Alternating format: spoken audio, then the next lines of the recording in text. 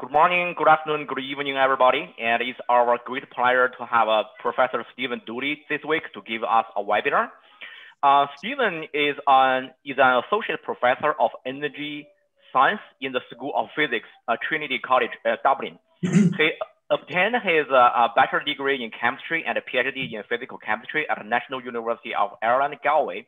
Prior to his current appointment, he held independent academic appointments in chemical environmental science at the University of Limerick, held postdoctoral and professional research staff appointments at Princeton University, and worked as a thermal fluid technical specialist at Cummins Engine Company in UK. His principal contributions have been in interpreting and exploiting the mechanisms of chemical reactions occurring in fuel and feedstock conversion devices to improve clean and efficient operation and thermoeconomic viability. His research has been widely supported by government and industry. Steve, all yours. Okay, thank you, Wenting, and thank you for inviting me. So today I'm going to talk about our efforts to automate the generation of really small and accurate chemical kinetic models for combustion initially, but also for other reaction kinetic systems of pertinence to energy conversion devices. So this is the first outing for this work, so I hope I can do an okay job. It's quite detailed. The co-authors are my student, Mark Kelly, who's done most of the work, and also Gilles Burke, who is the industry sponsor from Siemens Energy. The motivation of the work is about gas turbine combustion. So most of the people listening today will understand the importance of reaction kinetics for combustion devices. And we have this now very well understood systematic way of building these detailed chemical kinetic models. So there are 4 submodels: a reaction mechanism, where we make as close to a complete list of the elementary reactions as we know about. And this makes the model size to scale with the complexity of the fuel. So to scale with the fuel molecular weight, but also the number of components in the fuel. So it becomes a real problem, this approach, whenever we start to deal with realistic fuels, particularly of liquid molecular weights. So this is actually the fundamental term of the exhausting detail that makes it difficult to deploy these models in computational fluid dynamics simulations, for example. With the reaction mechanism, then comes our reaction kinetics. Here is the domain of theory and really careful experiments, where we try to understand as much about the molecular thermodynamics and the reaction kinetics of each elementary reaction rate.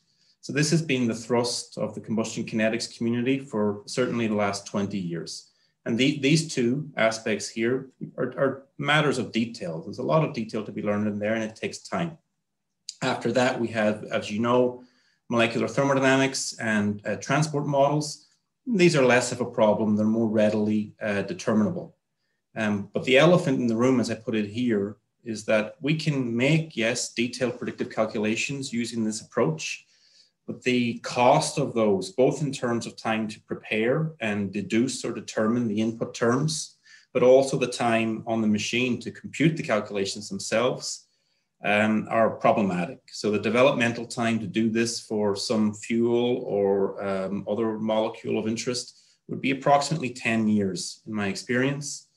And even if we make it, we still have the issue that the detailed model itself is going to be intractable for use in computational fluid dynamics. And even if we can make it small, it's still undesirable to use a high amount of detail, chemical detail, for the CFD world. So this is, if I can put it, an elephant in the room, something that we only partially deal with in the combustion kinetics community. So part of the solution to this has been many people on this call have done a lot of excellent work on model reduction schemes. And these really help a lot, but they don't solve the problem. The purpose of the model reduction scheme is to systematically remove the least important detail from the detailed models without compromising the fidelity of the calculation of the model that would result. So the chart here on the right-hand side is for methane. Today I'm going to be talking about methane, which is a very good example and a well understood topic by nearly everybody that we would talk to. This is for methane, and we have on the y-axis fidelity, of the detailed model versus a reduced model that would result, and fidelity against two performance indicators of merit ignition delay time in black and laminar burning velocity in red. And what we see on the x-axis as we knock out species, the fidelity of the prediction of the reduced model drops dramatically. And that's the job of model reduction methods such as path flux analysis, which we use a lot. So what we want to do is really break this connection between detail in the reaction mechanism and the detailed model and the fidelity of the calculation. So the method we're proposing to help with this is what we call compaction. And compaction can be understood just as a combination of reduction, mechanism reduction, and mechanism optimization.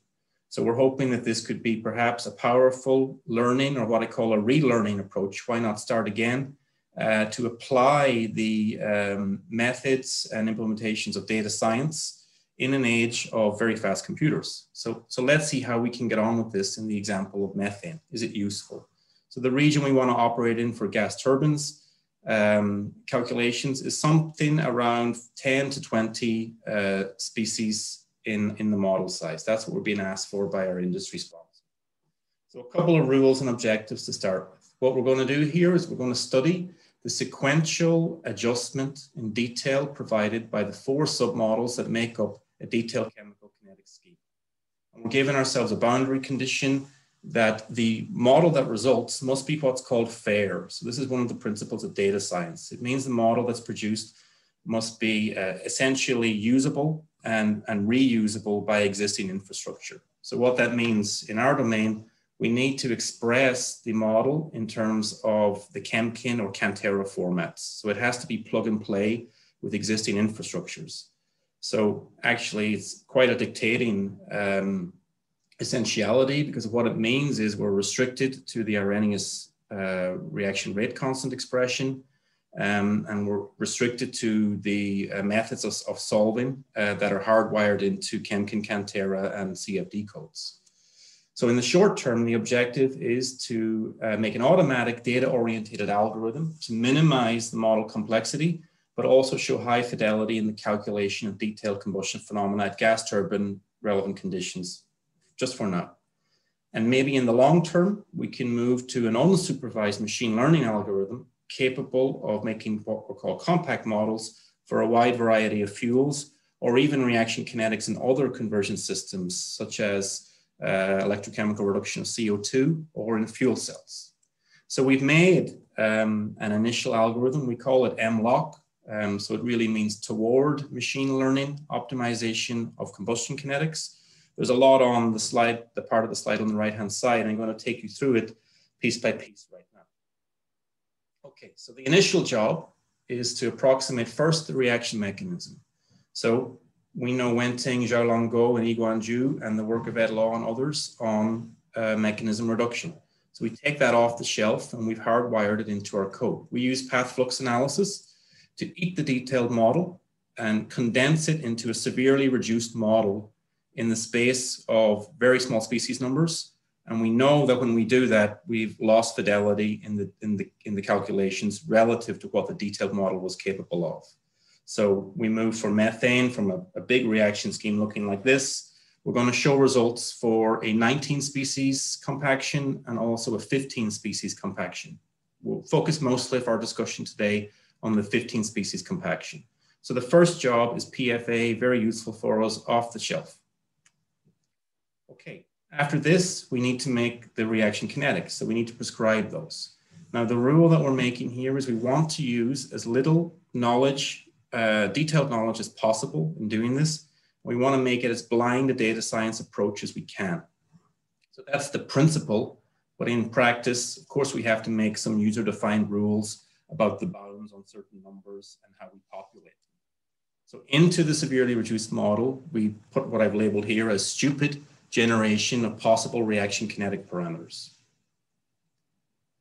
Okay, so there are some essential rules for this. I'll give it to you very briefly. The next step in the algorithm is that we select. So of course, there are still a number of reactions coming out of the PFA into the, at this point, severely reduced model. We select by sensitivity analysis the top 15 automatic optimization. So we make a pre-selection of 15. Then we populate a library of Arrhenius reaction terms across very broad ranges of numbers of each of A, N, and EA. And this results in a massive library of potential combinations of Arrhenius parameters for each reaction rate constant. So it's actually 2.5 by 10 to the 6 is what we allow for each rate constant. And then we combine these combinatorially to make a huge array of potential models. So the analogy that we came up with to explain this is like the kid in the candy shop. And she's allowed to pick 15 candies into a bag. But in each box of candies, there is 2.5 by 10 to the 6 potential selections. So if we run that for all 15 reactions, we get a huge potential number of combinations of each of the reaction rate constant library that we make. So what we do have a lot of computational power, but it still takes time to perform these calculations. So we don't test all of those combinations, of course not. Initially, we limit the tests to 80,000, what we call here in this part of the world, at least a bag of candy like this is a pick and mix. So we have 80,000 possible pick and mixes, and these are our model candidates. And then we enter a round of optimization where we evaluate the fidelity of each of these model candidates against detailed calculations from the detailed model. So we do this completely objectively. If I can come over here. I lost my pointer, but the y-axis here is it's perfectly stirred reactor objective error function. So it just objectifies the difference between a detailed model calculation, the fidelity of that, and the compact model candidate. So what we need to know is that a value of 0 means a perfect model, and a value of 1 or greater is like really, really terrible, okay? So what we're searching for is one really good model that shows nice fidelity against the stirred reactor. And what we know by our experience of that is that that model will have some ingredients or attributes in it that would make it successful, a successful description or an accurate description of the actual combustion kinetics of methane. So we know going into this that almost all the models are going to be terrible. So in fact, 99.9% or so are really bad. So the joke is this is like a bad candy, like a piece of licorice, but some are really good. So we're searching for something like the winning lottery ticket from Willy Wonka's Charlie and the Chocolate Factory. And we can see the data on the left-hand side. So the computer is getting slow because there's 80,000 models. Some of these, about 200 of the 80,000, show very low stirred reactor objective error functions. So they're a sign that there's a good model. And so what we want to do now is refine the range of the scan. So we call this type of data a scan. So this is a coarse scan initially, where we scan for huge ranges of reaction rate constant. You can see on the x-axis there, it's 15 orders of magnitude. And in the second step, we need to refine that data. So this is the data that comes right out of the code. So apologies for the change in the legends. It actually turns out to be quite hard to chart all of this. But the key step toward making this automatic and toward implementing true machine learning is that this bound refinement given by the green line there is automated. So we have a probability function that selects the range of potential rate constants where high fidelity models showing low stirred reactor error functions are likely to exist. So this is really a key piece of infrastructure that we built. And just to give an example, on the left-hand side here, we would only now scan in our next cycle of calculations the range of high probability given here by the blue line and by the green bounds. And this is very useful because it allows us to very densely populate high potential regions. So you can see for another reaction up here, doesn't matter what it is, there are a number of different high potential regions for combinations of that rate constant in the different models. Okay, so each data point here is an individual model. And there's still some work to be done. You can see for this reaction, it may be a more unimportant reaction, but actually the refined range that the code is spitting out is giving us really the entire range of potential rate constants. So we're still doing a little bit of work to refine the application of that. But what we do then, we apply that to all 15 initially selected rate constants. And we make a re-refinement of each of the high potential rate constant values. So we implement another round of scanning. So we apply another 30,000 models. So instead of having to do this by eye, it's automated. And the chart that I had previously shown, well, now we'll apply another 80,000 models to it. And now we really densely populate and have a better knowledge of what the high potential regions are. So at this point, we've spent 160,000 model calculations. So 160,000 different models have been calculated. And we're honing in on the really high potential candidates that will have a high efficacy or potential high efficacy to describe methane combustion to high fidelity. So the analogy to be used here, what we're searching for is what we call the genetic seed. So a model that has the attributes in it that would lead to good performance in methane combustion descriptions. So we're trying to pick the cherry. Okay, so the exact cherry that we would pick here, there are 4 or 5 candidates in the end of that, 160,000, that show really good predictive fidelity against stirred reactor calculations. And we select the one that is best, and then we use its attributes and populate across narrower regions of parameter space the rate constants of that model. So we're trying to pick the cherry. Okay, so then we get down to the bottom of the algorithm here, and this is what we have. We have at this point we do one more round, we have 160,000 plus 80,000, 240,000. In the third scan, we're making here a Gaussian distribution of really densely populated model rate constant parameters across what we call the genetic seed, so the cherry that we have chosen. And what we get is the performance on the left-hand side. So the black data there is, we're using a base model from NUIG Galway. So whatever the latest and greatest was at that time of this work, so about the last year or so. The black symbols are the detailed model calculations. And then the blue data is coming from the genetic seed calculation. This is what that looks like. And all of this is completely unseen. Okay, so this is just derived from the stirred reactor data. So the blue model does some way and reasonable replication of the methane burning velocity. But look at the pink model. The pink model is the one that results from 240,000. And it's the best one out of all of that. And it does considerably better. And they all do very good against ignition delay. So these are just examples of data. There's a full parameter range of performance conditions that have been defined by the industry partner. And we objectify all of that in terms of fidelity indices for each of the stirred reactor, ignition delay time, and burning velocity.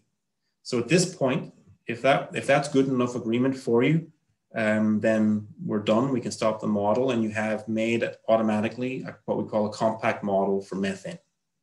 But we were, to be honest, a little bit disappointed here. We were under the impression, given the prevalence of stirred reactor data for model reduction, that if we were to replicate stirred reactor data, we would do a very good job against a burning velocity.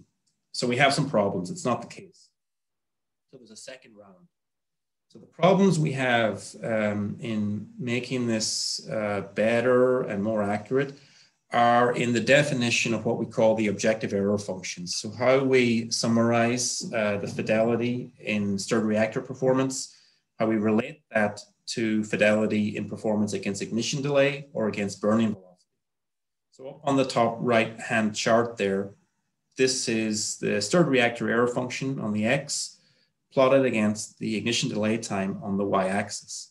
And you can see that there's a distribution at low values of high values of stirred reactor error function. So remember, 0 is perfect. But whenever the stirred reactor error function gets low, we do see that we have a good probability of having a very high fidelity in ignition delay time. So that's the type of arrangement we would be, certainly that can be improved, but we would be happy with that. It's useful to us. The type of arrangement that is not useful to us is when we use the stirred reactor error function to as a proxy indicator of the burning velocity. So this is the type of information we have here. Basically, entirely useless, no dependence between the two at all. So this is a matter of further work for us because we would like actually the algorithm just to run on zero-dimensional calculations. But given the situation on the right-hand side, we actually have to enter a round 2 of optimization. So round 2 of optimization, I won't labor it with you, but it's exactly copy and paste of the process for phase 1 optimization. Phase 1 was for stirred reactor. Phase 2 is direct optimization against the laminar burning velocity. So we go through all the steps again. It's another 80,000 times 4, actually, numbers of models. So that's 320,000. And here, a lot of the models are bad. So we actually select around the top 2,000 out of each cycle. And the type of information we're getting is exemplified on the left-hand side, where the laminar burning velocity error function, again, a value of 0 is perfect. And a small number of the models tested have, very good laminar burning velocities. So we perform a coarse scan, followed by a refined scan. And here we're just charting this against one rate constant. So it turns out, surprise, surprise, the code is able to learn that if you want to replicate the laminar burning velocity with this methodology, the effective rate constant, so these are not actual rate constants now because we have corrupted the mechanistic component of the model. So it's really just an indicator of the exchange of these two species, the conversion of those to these. But if you want to get the laminar burning velocity right, as we all know from combustion theory, you need to have a very accurate answer or knowledge of H plus O2 chain branching. So it's reassuring that the code also identifies that effective rate constant as being really important. So we make a chart like this, and we do a further number of cycles of refinement of that to really zero in on the combinations of rate constants that replicate the laminar burning velocity to very high fidelity.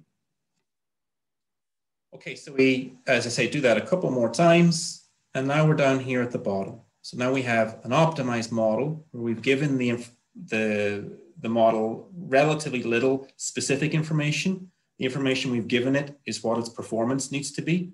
In the example that I've talked about today, the performance information has come from exercision of the detailed model. So we started with methane because it was important to the gas turbine people, but also because we knew it and it would be a good candidate to learn from. But you could imagine another scenario where we optimize directly against experimental data, and that will work as long as we have enough experimental data to test to. Okay, so it's the same as detailed model development. But at the end of the cycle, you get this kind of predictive accuracy. So we would have started with, at the end of phase 1 here, a very poor agreement for an unoptimized model, but with the 15 species, the degrees of freedom available to 15 species. Both the genetic seed and the final optimized model show really, really nice replication of the laminar burning velocity and the ignition delay. And you can see it here, the fidelity indices parameterized across broad ranges of conditions. So these are numbers of equivalence ratios, numbers of inlet temperatures, and also some pressures. So it looks like by the end of the cycle, we have produced a useful model. So just some pieces of detail for you now. So comparison against some literature work. There are instances of this type of work in the literature for quite some time. So the DRM models that are derived from GRI mech have the same essential procedure. The learning from reading the literature is that there's not actually a procedure that is written down to do this. It seems this is done largely by hand. And so what we've been trying to do with the MLOCK algorithm is really rigorize the method and make it robust so that the algorithm itself could eat any model over any range of conditions and hopefully produce this compaction at the end of the day. So we're wondering about how we're doing. So we've made this table. So this is about, the table is about accuracy, and then the figure is about computational cost. So what we see are, we've done this 3 times. We've done it for 2 different detailed models from the same manufacturer, if you like, Henry Curran and Galway, who we work with. 2 different detailed models, but they actually have different behaviors. So we've seen that the model can swallow different behaviors in different models. and the dynamics of how the algorithm behaves are actually quite different. And that's a very detailed story that we might tell another time. But we've performed it 3 times now. So we have a 15 species model and a 19 species model from one NUIG parent model, and then a 15 species model from a second NUIG parent model. And what we see is that the code is essentially able to produce the same performance indexes whenever we give it the same degrees of freedom, no matter what the detailed model identity is. The second piece of information that would be interesting is when we give it more degrees of freedom that would be available for, say, for example, here a 19 species model, we do see that the model fidelities, it's easier for the model to find, for the code to find a really well-performing model. So you can see there, if you give it 19 species, you're getting 94 and 96% fidelities against the detailed model calculations. So that's something with conventional reduction mechanisms you're not able to do because once you go for methane below about 22 species or so, you're not anymore modeling the reality. There's not enough detail in the model for reduction to take effect. So compaction is a way of compromising, of undoing that compromise between detail and accuracy. So we compare against the literature. There are some works on here, and the thing to say, just to be careful, each of these different methodologies is really usually only concerned with one specific performance characteristic. So for example, the Luque et al. Stuff is concerned with replicating the burning velocity and stirred reactor profiles. The Lelagian stuff principally concerned with burning velocities, and likewise this Litras stuff. But note that these models are smaller in dimension. Okay, so it's not a complete apples to apples comparison. But you're getting the idea. Hats off to the people involved in DRM, so-called 19 and 22. There's actually 21 and 24 species in those respectively. They did a really nice job, both of those models by the same performance criteria we set here. You know, they really replicate the calculations of the detailed model, but remember that they're using more detail to do that. So they have more nodes in the reaction network than we have in our 15 and 19 species models. And what matters in the end is the computational cost. So the 3 models we produced, basically we start with something up here, with a really high computational cost, a detailed model, and the code is able to, with really very little user time, is able to squash that down to, you know, fractions of what it was before. So we're at something like, so we're normalized to DRM 2024 here, which comes from GRI Mech. So if that's 100% computational cost, we're at like 59, 57, and 78% or so. So just a little bit more detail on that before I wrap up. We're wondering if this is robust. So it's been in existence for about a year. We've been testing it. Its experience so far is that it's been exposed to 2 detailed models. Is there a question? Did I see a hand? Do them at the end? Yes, let's do it at the end. Cool. I was saying that it's been exposed to 2 detailed models, and the analogy here is of the candy shop and of it's eaten the 2 detailed models, and it has expressed them successfully as really highly reduced compacted models of 15 species and 19 species. So it would appear to be robust, at least within the framework of methane combustion phenomena. But we're mindful that, you know, what I've written here is that the proof of the pudding is always in the eating. So we need to let the code eat more puddings to see if it can digest them. So that means more reaction chemistries and different performance characteristics. So right now, what we've been interested in is replication of these kind of macroscopic indicators, burning velocity, ignition delay, and stirred reactor species profiles. Also flame structures. So you can see the numbers there yourself. It gets better with each round of optimization, and it always looks pretty good.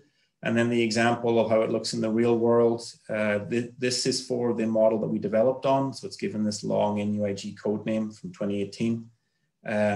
So the phase 1 optimized model looks like that. Over here, when we change the detailed model identity, the 2 things change. So the encouraging thing was that when we changed the detailed model identity, actually the calculation of the detailed model for methane combustion changed. So the code was able to compensate for that. It was able to handle it.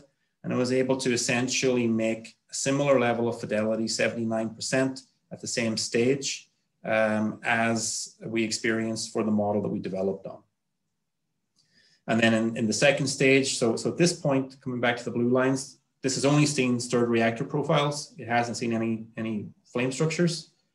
And at phase 2, the red lines are whenever the model has seen the flame structure. So when we optimize directly to the flame structure. So it's able to replicate things quite well. So that's it. I didn't want to speak for too long on your Saturday mornings or nights. You can see what we're trying to achieve. We're still work in progress. There's a paper on this coming out in a week or two at the ASME. What we see from our experience so far is that the approach might be useful. So we're trying to use as little knowledge as possible and use basically blind data science and use the power of the computer and the computer's time rather than the time of the human. So we started this work around this time last year. So what we see is that it's probably quicker than doing this from theory and experiment, from hand, building these things in a detailed way. Definitely less human effort is needed, but more machine effort is needed.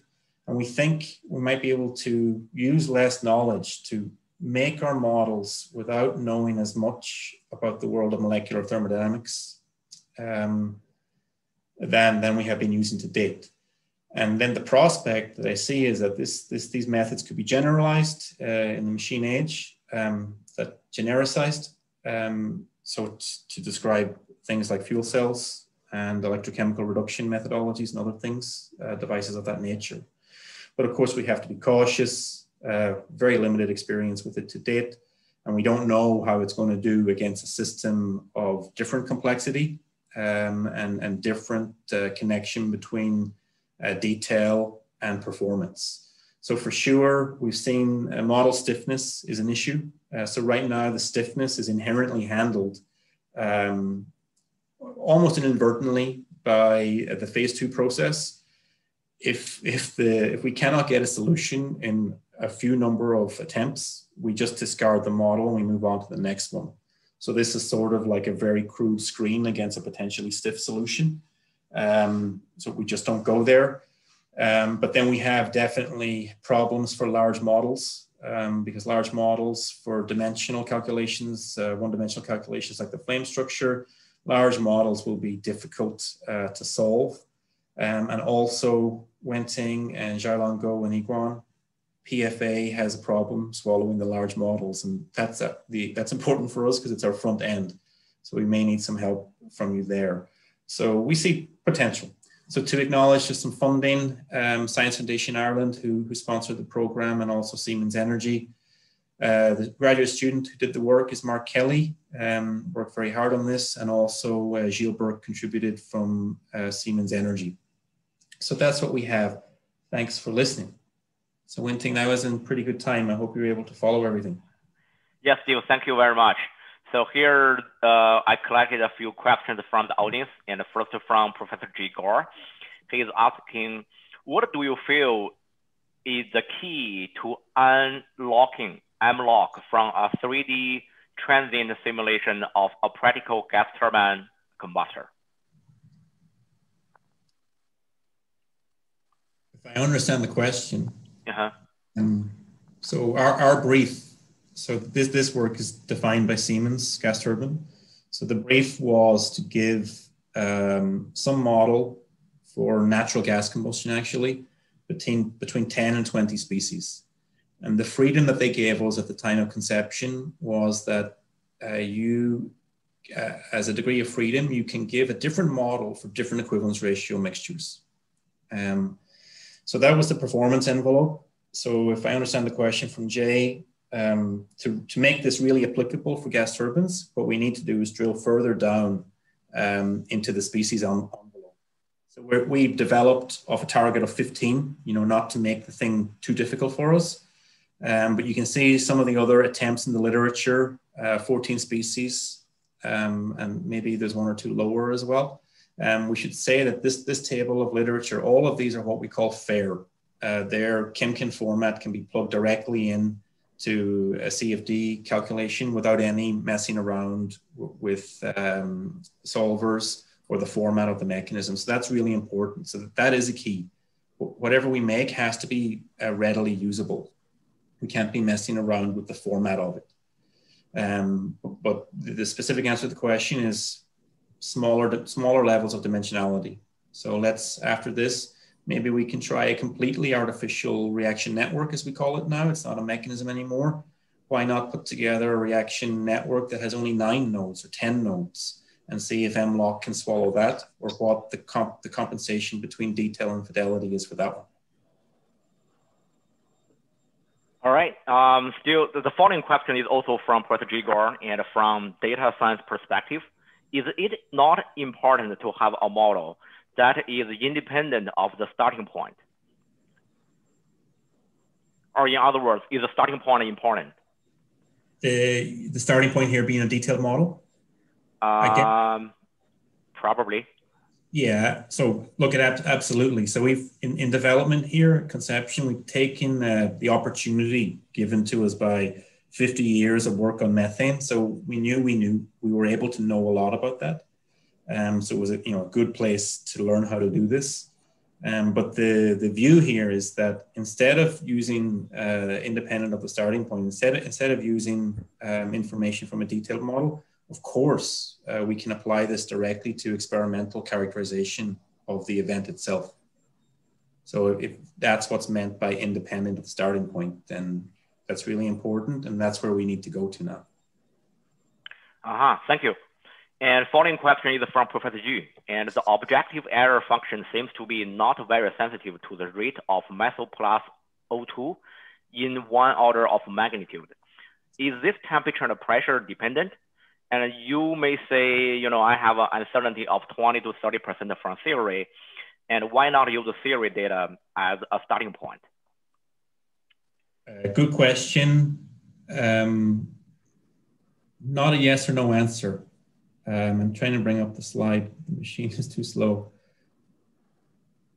So the issue is that if we know theory, we can put that in, okay? Now, what we've done here in selecting the reaction rate constants, there's actually, we had to make some decisions. So what comes out of PFA is our front end.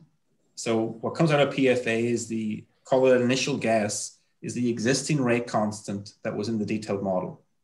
So information of theory is already built into that one.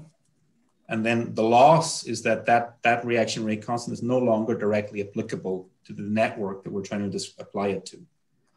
But the answer to your question, Professor Ju, is that the activation energy is still a physical activation energy.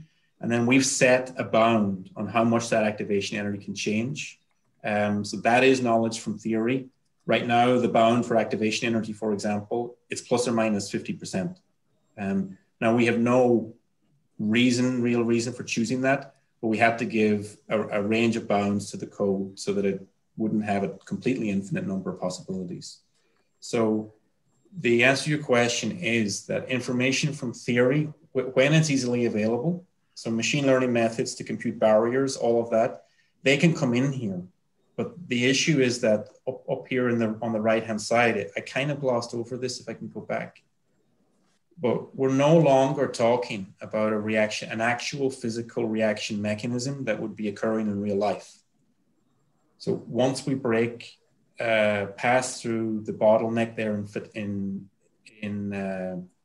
detail versus fidelity, this is actually an artificial rendering of what the reaction mechanism is. It's not real. So here we start to transition from the world of physical science theory and fundamentals into sort of a data realm where these species are no longer species, they're really nodes in a network. So I think that, of course, they're still representative of what's happening. So, the conversion of CO to CO2, it makes sense that a very good initial guess for that should still be the initial guess that will come from theory. So all of that can be put in, and actually it already is in the context of this example, from the knowledge hardwired into the detailed model. Thank you. I think that for a very small reduced mechanism, so that the accurate rate constant for a certain elementary reaction may not be necessarily that the same as the best theory can predict. That's what you try to say, right? That's another can of worms. So, of course, theory has its own uncertainty, right? So we haven't started to look into the uncertainty of this, but what this is, it's a probabilistic approach, right? So remember that each model that's produced has different combinations of the rate constants. But the test of your question would be the following. We take the example of H plus O2 chain branching. Would this code deduce the experiment, the recommended value, Balch, or whatever the latest is, for H plus O2 chain branching? And then we could really get in. So let's say that it met a close recommendation for that. Then you could really get into strong argument about the relative uncertainties in theory versus the relative uncertainty in a probabilistic data-oriented approach like this. All right, thank you. Yeah. Next question is from Bill Peace. DNS researchers talk about stiffness reduction in the reduced kinetic model. The stiffness causes the solver to run more slowly. And have you thought about this issue? Yes. So stiffness is the thing on our horizon from day one. Now we're developing, right? This is early stage.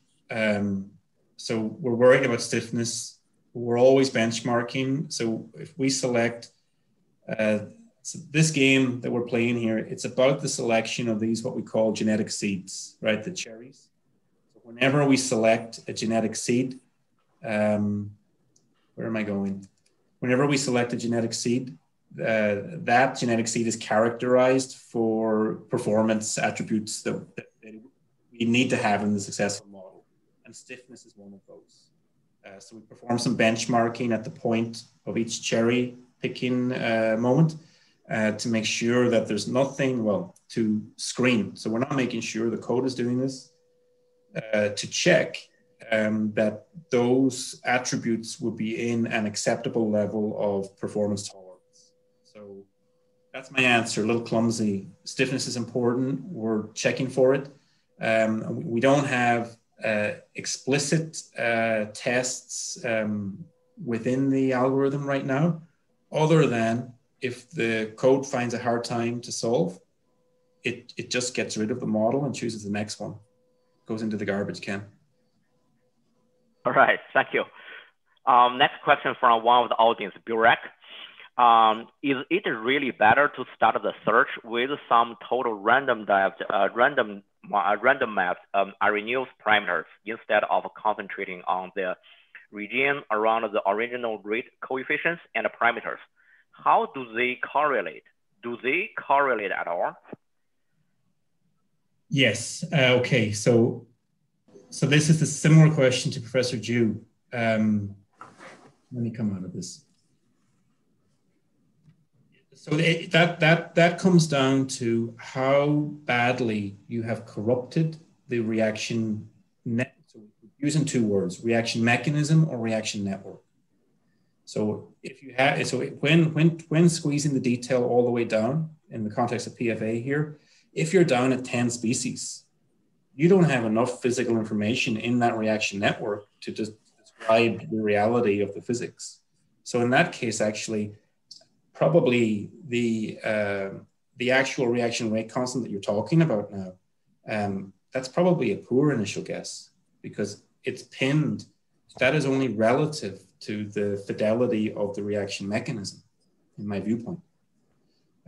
So the answer on that one is for a more lifelike approximation of the reaction mechanism, then absolutely the real reaction rate constants are a good initial guess. But if you've corrupted that, very badly to the point where maybe we could do this by generating a completely artificial reaction network, then the reaction rate constants probably are not a good place to start. Okay, thank you. Next question is from Professor Xiaolong Gou. how to deal with the relationship between reduction and optimization in the kinetic model generation process? I hope I just explained that. So reduction, I understand the question. So long as I understand, so there's two components. You reduce and you make a reaction network, and that can be one configuration, or it could be any one of a number of other configurations. And then you have a second component where we optimize. So what we've seen so far, so the question is about whether you optimize the reaction network or do you optimize the reaction rate parameters. So what we've been doing so far is setting the kind of assumption that actually the things that we need to optimize are the reaction rate parameters. If we give those a broad enough degrees of freedom, optimization, searching of those terms will give us high fidelity. But you could take another view. It says what we really need to optimize is the reaction network. And that's a valid question that we haven't jumped into, in a very parametric or studied way, but it's in our minds. And so what I've tried to show, we've done the comparison between both of these networks, 19 species and 15 species. So those are different reaction networks. So you could say one is more optimized than the other. One is also bigger. But it's easier to find a good model when we have 19 species, 19 nodes, than it is when we have 15. So there is definitely a piece of work to be done on the optimization of the reaction network, the nodes and the connections. I think that was the question, Wenting, if I understood it right. Yeah, thank you very much. So next question from Dr. Stephen Klipenston. And how physical do the networks end up being? For example, how many orders of magnitude to the network rate confidence vary from the mechanism rate confidence? Are your reaction network connections the same as in the reduced model or different? Yes. Good question that we've thought about and have not got an answer for you on that yet. So it's we just, Stephen Klippenstein, we just have not been thinking about it in those terms, actually. So of course, there's a reaction rate constant in the compact model. And what we'll do is we'll chart those up against the equivalent terms in the detailed model, and we'll send it to you. That's something that has been on my mind and we just haven't done. Okay, thank you. Next question from the audience. It seems like there is a clustering in the objective error function on slide 11 at 1.5. Is there an explanation for that? This slide, there's a clustering up here, I guess. At 1.5, I'm not sure I know it exactly. Okay, the issue is about the objective error functions. So we had to objectify this somehow. And so, we went, onto pen and piece of paper, and then we went to the literature. What you're seeing is that we want to use stirred reactor profiles. They're easy to compute. We could use something else. But the purpose is to make an easy calculable quantity relatable to a quantity that's difficult to calculate, like the flame. So what we see when a zero-dimensional system, the stirred reactor fidelity, error function, whatever you want to call it, does relate to the ignition delay error function. So when you get one right, you get the other one right, as long as you get good enough replication of the stirred reactor performance itself. So that's why there's a clustering, because the essential physics of each environment is similar in the case of ignition delay time to perfectly stirred reactor as we're using it. But this isn't the case for how we're relating the burning velocity to the perfectly stirred reactor information. So I'm putting out a call for help on this. This is a problem of combustion theory. I'm kind of astonished. We scour the literature and I stand to be corrected. We can't find a relationship in the literature that relates stirred reactor information or zero-dimensional information to burning velocity information. So maybe that's there, but we haven't been able to find it. And I just haven't had time to go and do the work to think about that and derive something. What we're doing right now, I mean, I put this up on purpose. This one on the bottom right is the absolute worst one, right? Which is the first one that we used. We have got something a bit better than this now. But disappointingly, from a combustion scientist person like myself, we've used a data science approach to extract a relationship that is useful but not good enough yet. So I'm not sure that answers the question, but some words about the error functions. We need to make them better. Okay, thank you. Last question from one of the attendees from Domenico. Slide 23 shows time of computation. What is determining the CPU time? Is it size or is it stiffness instead? Would advanced time integration like multi-rate methods be helpful here? Yes, right. So of course, better methods of performing the calculation. The solver itself make all of this a lot better. But I think that the information that is important to me then when we bring this to the gas turbine people, and they always want it to be better and smaller and faster anyway. So it's not like we can solve this by just throwing the bigger computer at it. It's still going to cost time, and they would still like to have the smallest model that they can have so that they can perform the calculation nice and quickly. Thank you very much. That's all the questions. Yeah, and before we finish, and one reminder, and there will be a time change starting from next week, because the US is moving to the daylight saving. So we're gonna put our clock 1 hour forward on Sunday morning.